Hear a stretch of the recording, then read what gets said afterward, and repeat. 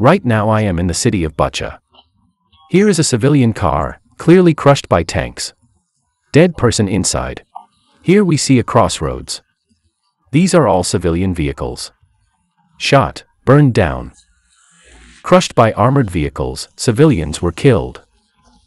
Here you can see that Russian war criminals simply crushed and murdered everybody who would get in their way. Here is a Tavria.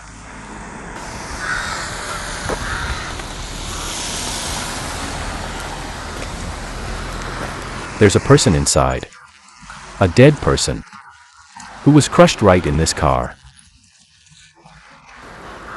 Here he is, behind the wheel. He hasn't been recovered yet.